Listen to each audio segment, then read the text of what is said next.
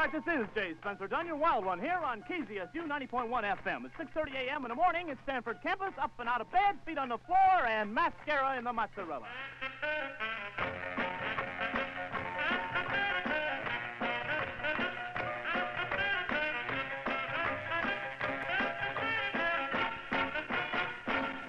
They're there because it's kind of an enjoyable thing to get an education, actually.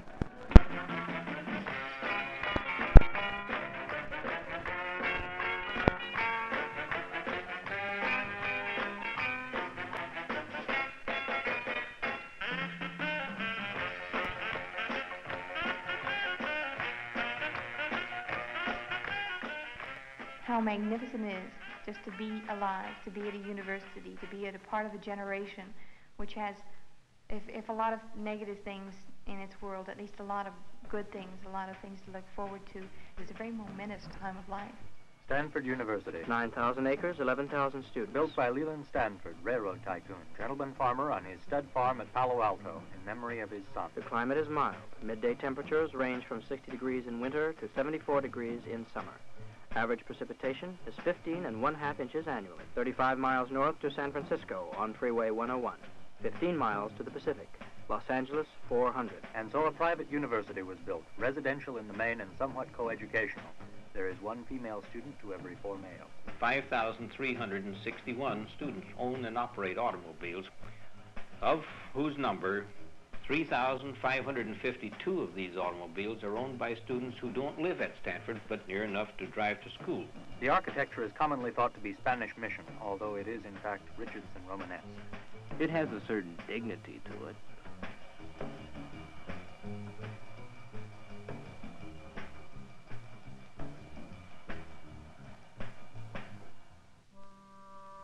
Richness in teaching, richness in courses under these roofs. In general, only candidates who are qualified in aptitude and motivation. Prospective candidates should write to the Office of Admissions. 180 units are necessary. See thesis requirements. For information on courses offered, consult the handbook. Consult the handbook. Spring quarter, seminar on Middle English literature, 4 units, Mondays and Wednesdays, 2:15. Comparative parasitology and protozoa, 4 units, winter, Tuesdays and Thursdays from 8 a.m. till 10. Intensive Chinese, 15 units, summer, Monday, Tuesday, Wednesday, Thursday, Friday, 8 till 12. Advanced computer programming, the devising of languages for the communication between men and digital computers, 3 units. Elementary Polish, elementary Russian, advanced Russian, diachrony and synchrony of the Western Slavic. I think my first impressions were of wealth and the good life. Fast cars zipping around campus with cargoes of honey blondes. But later, you realize that people take their studies very seriously here. Well, I've got 3 8 o'clocks this quarter, which means that I leave the fraternity house at maybe 5 or 6 minutes to 8. Takes me about that long to get on quad without pushing it. I cut classes occasionally, but you've got to get your money's worth, you know. Fees are $470 a quarter, $1,400 a year. Works out at about $11 a day. It actually doesn't cost me this much because I've got a half-tuition scholarship. Still, when you add on living costs, it's an expensive school. I think it pays off if you work. It's up to you.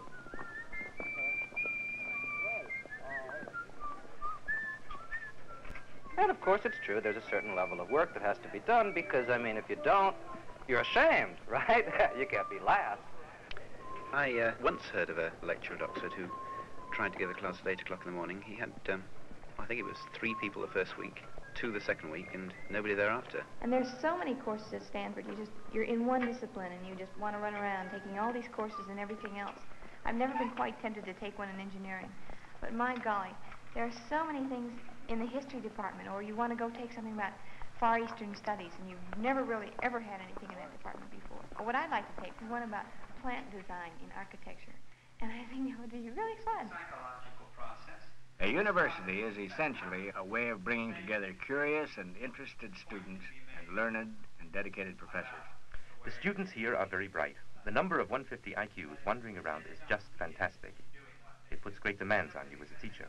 If you don't make sense, if you are not intellectually exciting, they won't come to your classes. They won't read your books. The professors here are young and very in touch with student ideas.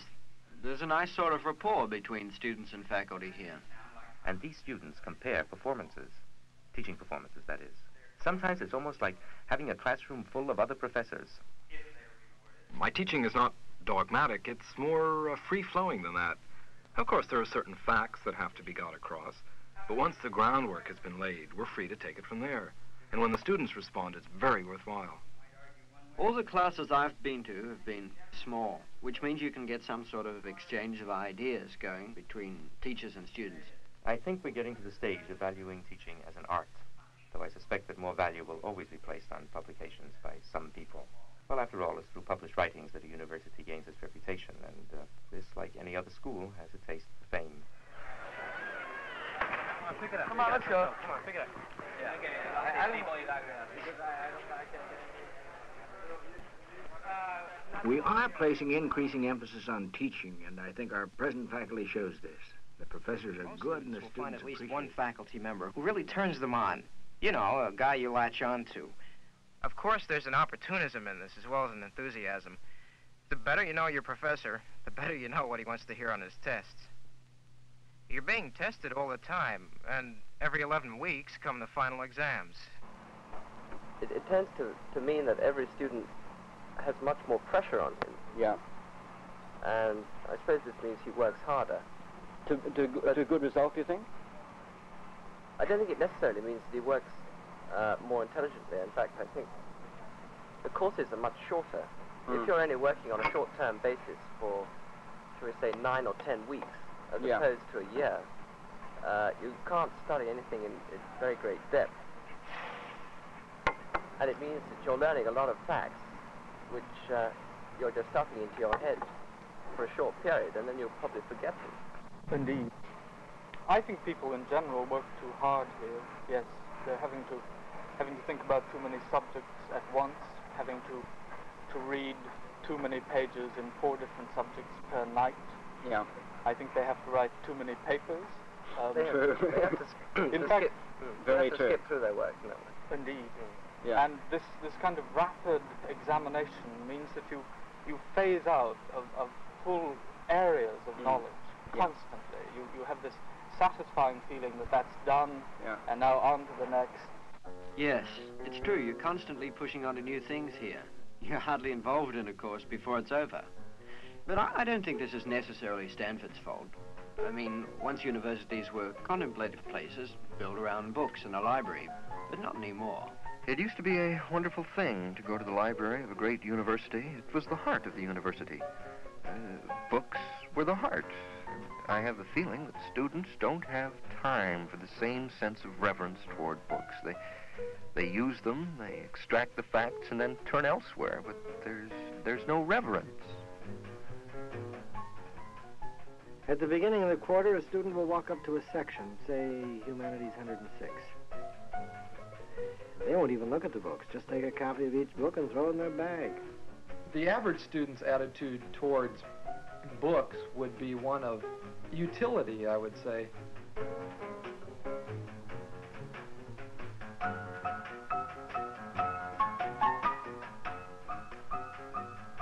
The true source of knowledge these days is in things like our new linear accelerator up on the hill, or the computation center.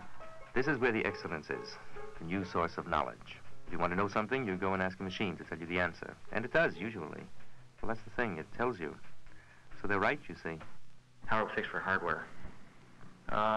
Not too well. We're still having trouble with F-drive in regard to density changing on the 1401. I'd say, well, we'll put it on the 7090 then and use it for an output tape. Yeah, that should cool it if you play it that way. Yeah, no sweat.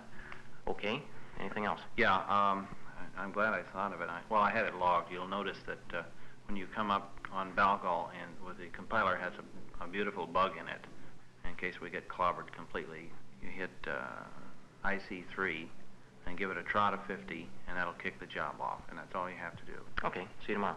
Okay.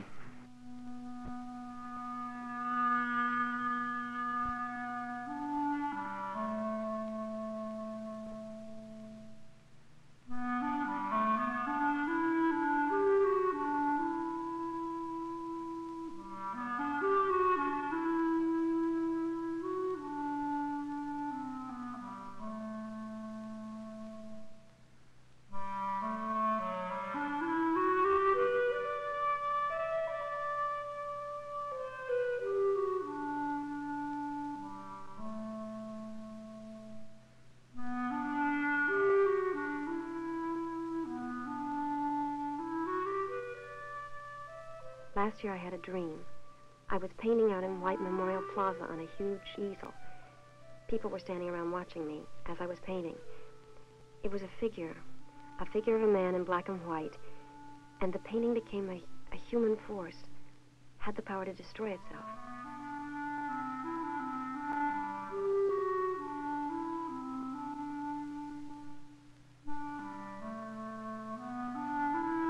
A few days later, I had a long discussion with Boyle, and we linked my dream painting up with the work I was doing in class. Sometimes there is a point when the painting starts to get away from you. It takes on a life of its own, becomes a sort of automatic writing process. You feel that the deepest parts of your personality are coming out on the canvas. It's terrifying. You have to do something, but you don't know what to do. There's this old thing about lack of understanding between scientists and people in the humanities. But I think the real disparity is between people in a university and people outside the academic realm. People outside think we're just a bunch of eggheads up in the clouds. At most, they see the university as a knowledge factory. In fact, this place should be where new ideas, perhaps even disturbing ideas, are formulated. At the Union, for instance.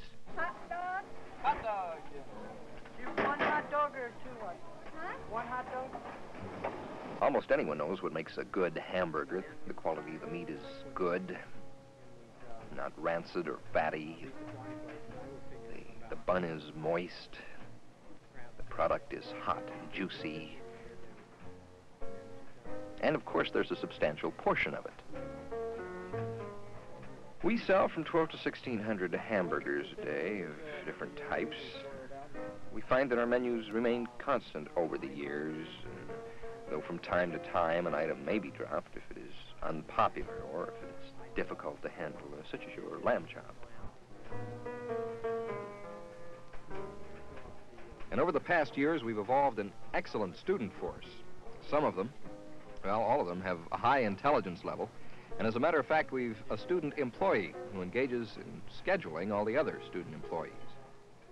And we all have our niche, our class, our major, our friends, our peer group, our social clique we operate in. That's just what Marcuse was saying. The whole apparatus begins to make people lose their ability to think independently. And he feels that really the only way man can really start beginning to think independently again is at the younger years, in a place like the university. He just sort of sits back and wonders whether or not the university will become the sowing ground. He feels that this is where He thinks it's possible. He doesn't think it's necessarily happening now. He thinks it's happening. He does. Yes. The most important alienation we've got around here is from the girls, you know. Apparently these girls have been reading a lot of Ayn Rand books, and they're really caught up with this equalitarian, aggressive concept. Turns me off.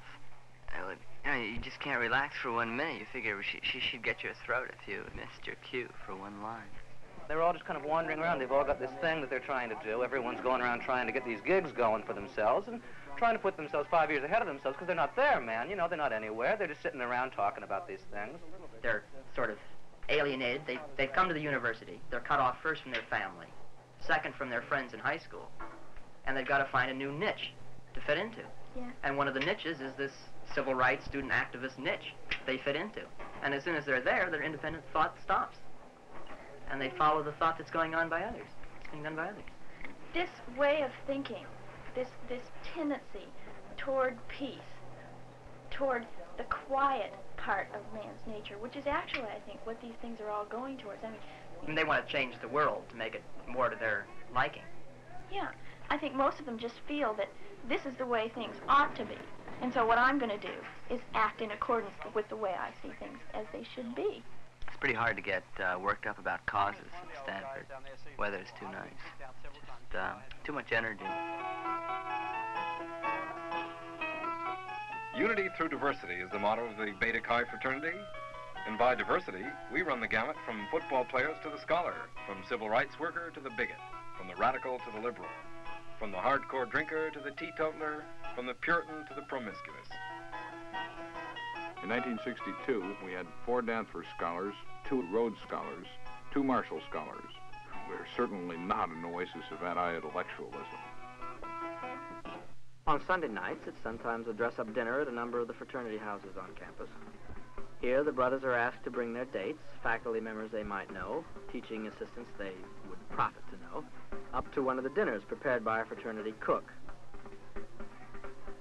Now, a procedure to a meal like this is far more formal than the ordinary sit-down meals are served throughout the week. Naturally, the women are served first, and then the fraternity men with their dates. Eat pie, big red. Eat pie, big red. Eat pie, big red. Eat pie, big red. Eat pie, big red. Eat pie, big red. Eat pie, big red. Eat pie, big red. Eat pie, big red. Eat pie, big red. Eat pie, big red. Now! Faster! Faster! Faster! Faster! Faster! Faster! Faster! Faster! Faster!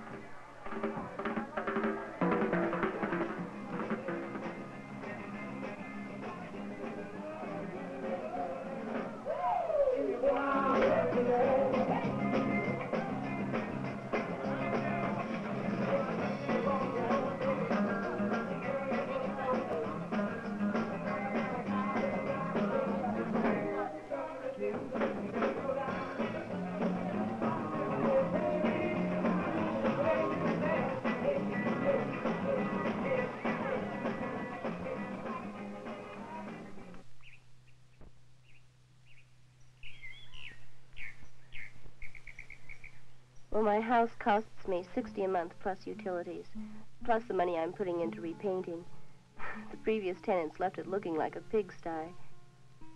It's mostly going to be white with, sun yellow for the kitchen, I guess. I like it here. I find that my view of life is rather different living off campus and commuting. You begin to realize what a specialized little world the university is. No old people, no poor people, no stupid people, not even really any ugly people. There you are, isolated from everything that is disturbing in the outside world. But not really, because you may be studying India or the sociology of the South or something like that. So you're semi-isolated, and people react to this in different ways. Some don't give it much thought. Probably pretty glad in a way. But other people I know find university life overprotective. Everything outside the university is in flux, and in a way one wants to be involved, but what do you join and how far do you go? Do you go to Mississippi, or do you just say loudly, "I'm for civil rights," whenever you get the chance? On other campuses like Berkeley, students are very active. Here it's a lot quieter, but there is a new spirit of activism, and it seems to be growing. Perhaps we are influenced by Berkeley.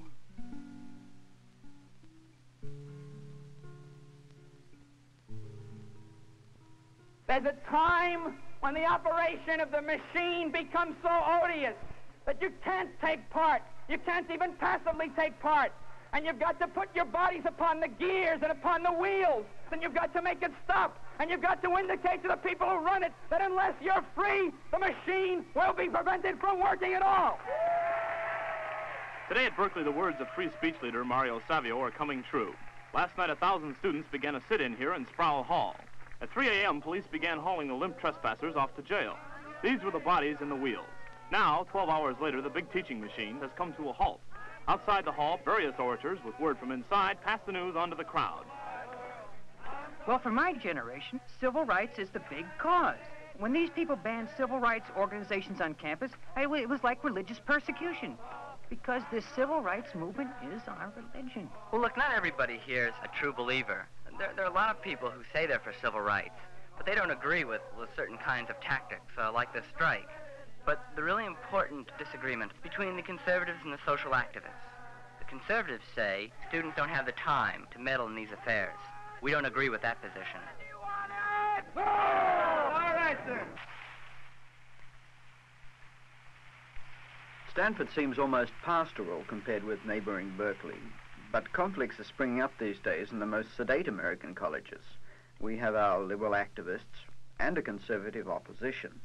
The activists usually despise politics, yet they quickly got into the fray last election when Goldwater looked like a real threat. You're not going to give me any time? All right.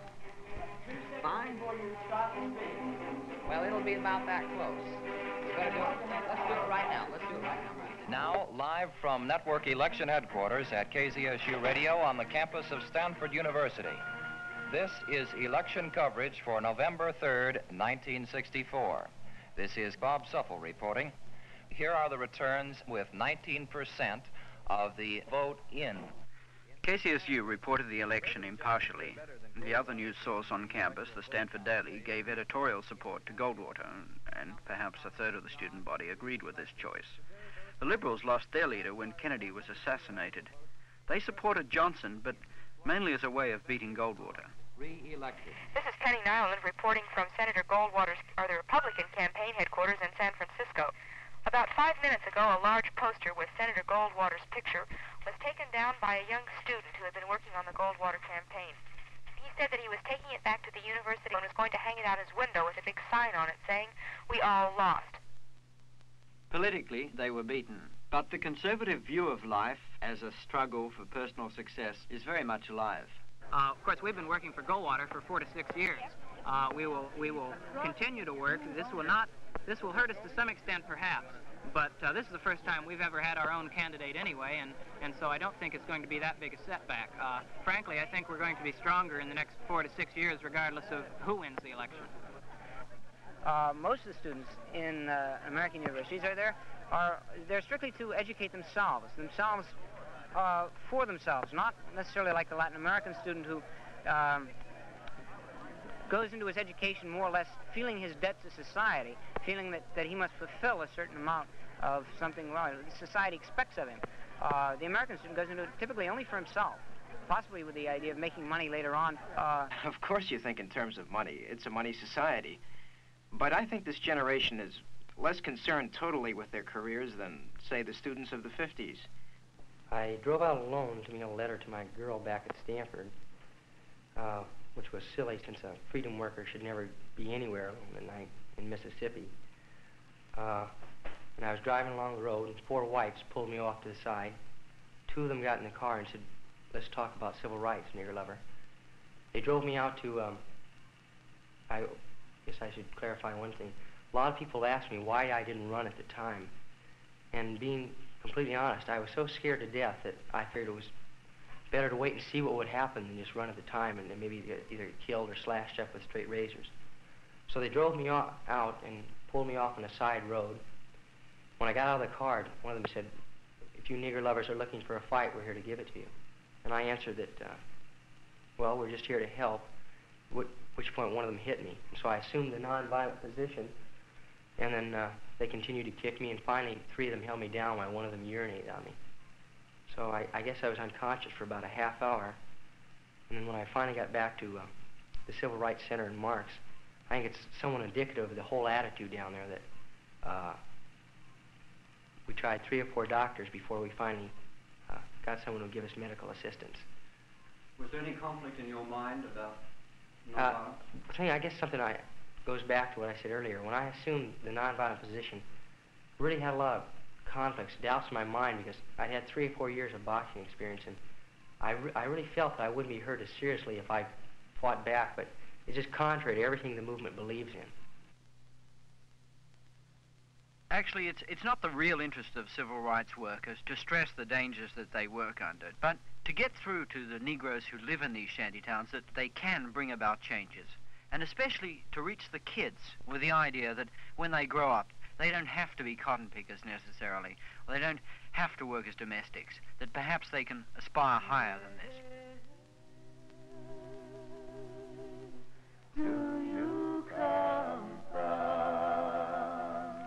One of my students was named AJ. He didn't like school. He just loved coming and loved the relationships he had with us, and it was a very good feeling.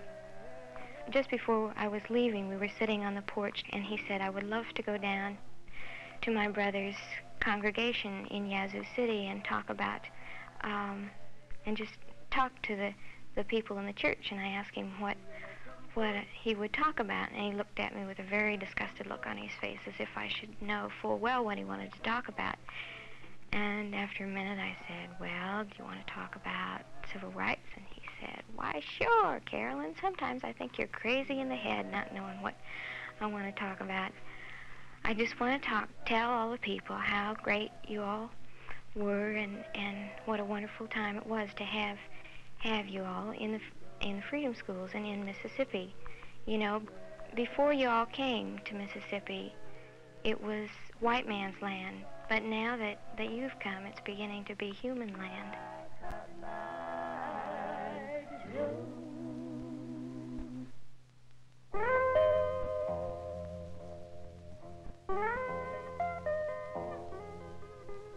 When you're in the library, reading the works of men like Rousseau and John Stuart Mill, you begin to wonder about the great discrepancy between what is and what ought to be, or what can be.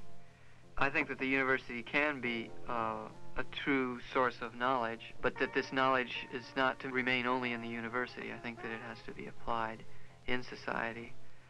I think that what we learn here has relevance only if we apply it.